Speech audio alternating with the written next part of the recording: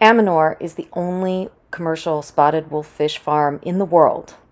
It's a land-based farm where the fish are raised in flow-through tanks with cold water being pulled into them from 60 meters deep in the adjacent fjord. The farm is also powered by 100% green energy. They don't use any antibiotics, hormones, or medicinals in the farming process. It's a very resilient species. It's also a very social species.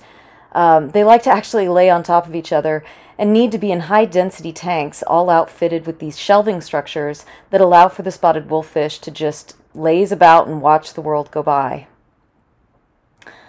The brood stock was captured about 8 years ago at a depth of 300 meters, but they are such a docile fish, and while they look really ferocious, they're really very social, that within 1 week of the fish being in captivity, they were being fed by hand at the farm. Because the species takes so long to reach reproductive age, Aminor spotted wolffish is endorsed by the World Wildlife Fund, as the farm has no impact on the wild wolffish stocks. Also, it's important to note that the wolffish is shipped in cardboard boxes with no styrofoam. This is really important from an environmental standpoint. It's very efficient. It arrives grouped with our other Norwegian products.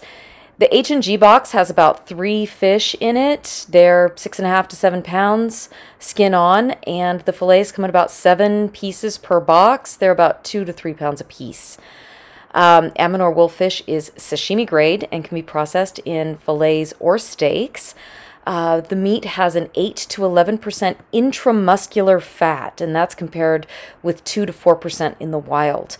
The meat holds together really well after cooking. Coatings don't slip off, and it responds well to longer cooking times and high heat applications. It's a shining example of what a sustainable, versatile whitefish should be. Happy cooking!